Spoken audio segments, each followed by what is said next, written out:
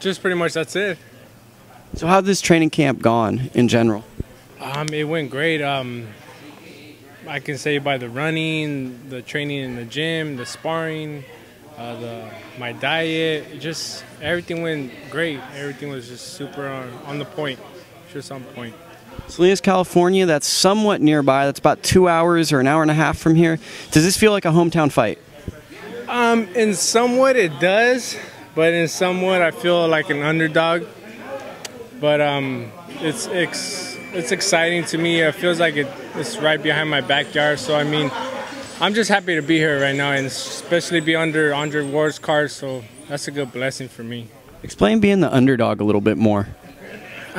Just I got a lot to keep showing my Roc Nation. I have a lot to prove that, you know, that they made a good investment in me, and that I'm gonna work my butt off just to keep proving and improving, so that one day, you know, I'll get to meet the boss Jay-Z, or be there with where Andre he's at right now. So that's my main goal. Is I just want to get there and be a world champion one day.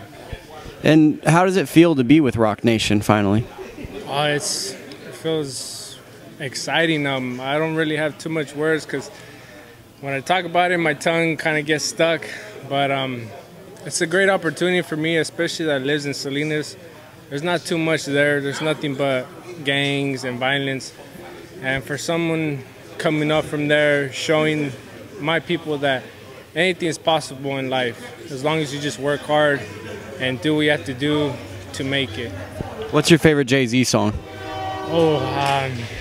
There's one. Well, it's Jay-Z. It's kind of like a mixtape. I believe it's what was it called?